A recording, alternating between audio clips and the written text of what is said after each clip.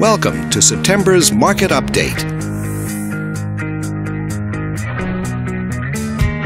Let's take a look at residential real estate activity in your area during the month of September.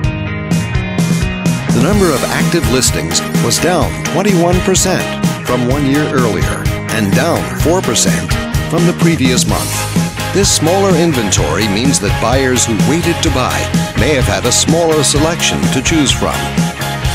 As you can see, the median listing price for the month was just under $190,000. Compared to last year, the average number of days that units spent on the market before being sold was down 4%. This lower number of days may signal a positive trend in the local inventory turnover rate.